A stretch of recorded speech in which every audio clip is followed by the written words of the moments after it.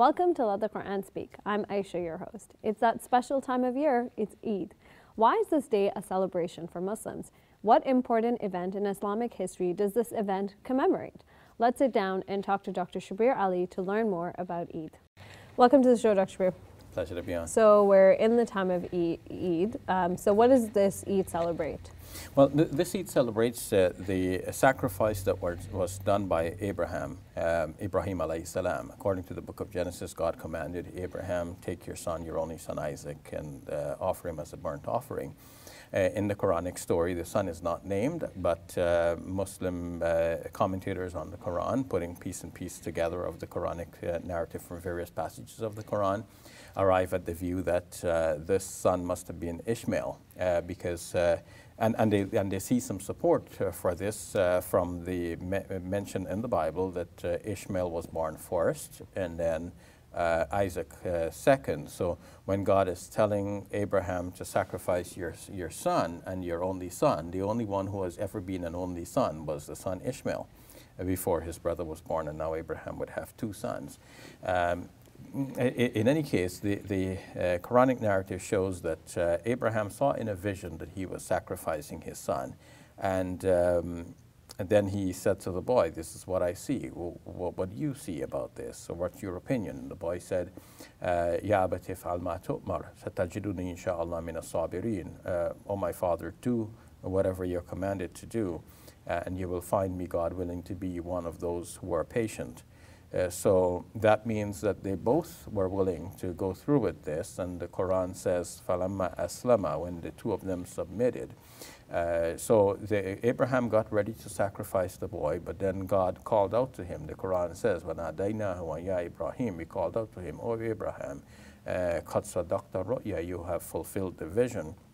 And thus do we regard the righteous people. And God saved the boy by providing an animal to be sacrificed instead. So, sorry, go ahead. It is in response to that, or in commemoration of that great sacrifice that Abraham was willing to offer, that Muslims continue to offer the sacrifice on an annual basis. And this is what this Eid is about. It marks that great sacrifice, and we ourselves perform a sacrifice on that day.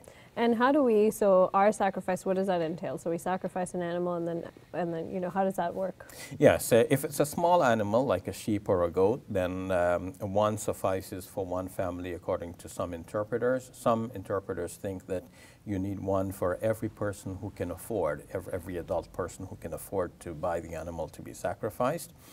So it's either one per person or one per household. And if it's a larger animal, several households can join together. So you can, one larger animal like a cow could have 7 shares, and 7 persons can participate in that. The animal is sacrificed. Obviously, for those who eat meat, the animals have to be killed. You know, we buy our meat in a sanitized way. We go to the local grocers and we pick up our meat already parceled.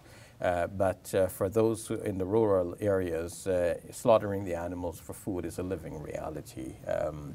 And there are also principles around how you slaughter, right? So that it's in a respectful way to the animal. Yes, Muslims are instructed in our tradition to be as humane as possible, given the circumstances, to make sure the animal is well fed, given something to drink, treated in an honorable and dignified manner, and led to the slaughter not in the presence of others who are already slaughtered, but to not cause them unnecessary fright or psychological problems. And even the blade, you do not sharpen the blade in their presence, and you do make sure that your blade is sharp so that a swift cut does the trick, so as to spare the animal as much harm as possible.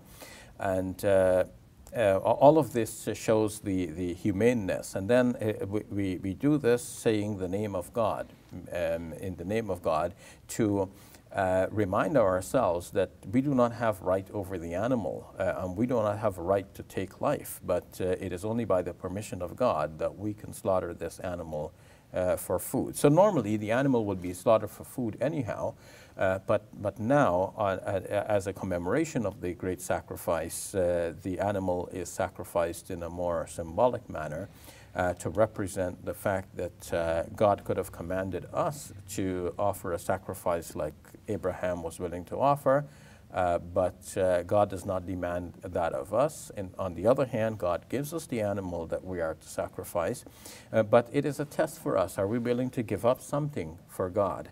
Now, what do we give up here?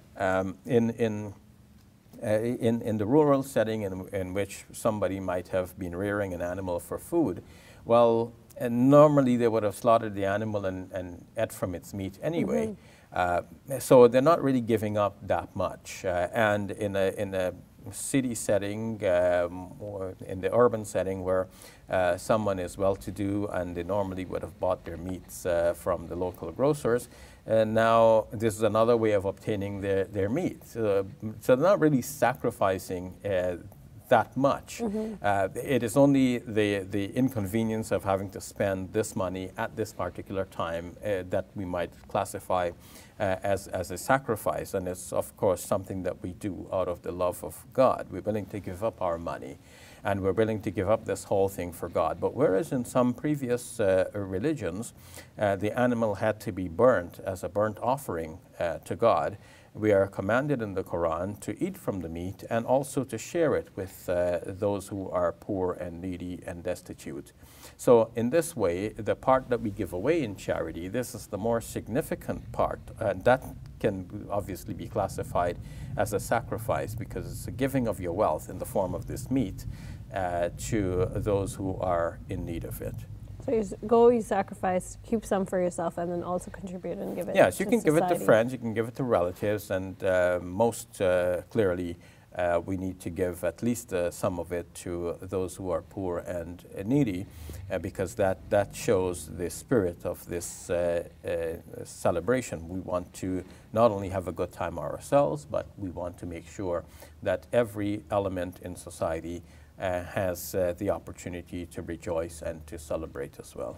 So how do we keep these principles and teachings alive? Because this is now, it is a time of Eid, but now up until the next Eid, the next significant moment for Muslims will be Ramadan again. So how do we keep these teachings alive for another whole year? Yeah, well, two things here. One is the sacrifice itself, and the Quran says, لَن تَنَالُوا الْبِرَّ حَتَّى تُنْفِقُوا مِمَّا تُحِبُّونَ. You are not going to achieve piety until you spend out of that which you love. So you need to spend for the sacrifice to, even though you love your wealth, you're giving it for the sake of God. So that spirit of sacrifice has to remain with you throughout the year, giving charity and giving up of your wealth for the sake of God. The second aspect of it is more profound in that our whole life actually belongs to God. And the Quran says that Abraham repeated this prayer, Inna salati wa nusuki wa mahya wa mamati lillahi rabbil alameen. Certainly my prayer, my sacrifice, my living and my dying are for God, the Lord of the worlds. And that's the Muslim attitude. And that attitude should be reflected throughout our lives and throughout the year. It should certainly last until the next Eid. How could it be that and on the day of Eid we have all of this clear motivation towards serving God, and soon after Eid we turn away from God, we are neglectful and forgetful of God's commandments and teachings, we turn into a life of displeasing God? It doesn't really add up. So we need to continue thinking that, yes, our whole life belongs to God. We are willing to give our lives for God. But it's not that we have to die for God, it's that we have to live for God. Our whole life and existence should be for the sake of goodness, serving God by serving humankind, by doing good in society, by being kind to our neighbors, performing a random act of kindness to a stranger. All of this is what is entailed in the aftermath of this great sacrifice. I think very helpful lessons for us to take away. Thank you very much, Shabir. You're welcome. Hey YouTube, we hope you benefited from this video. If you liked it, or if you didn't, let us know in the comments below. And if you're interested in learning more, check out some of our other videos. And don't forget to subscribe so you can get new videos every Monday, Wednesday, and Friday.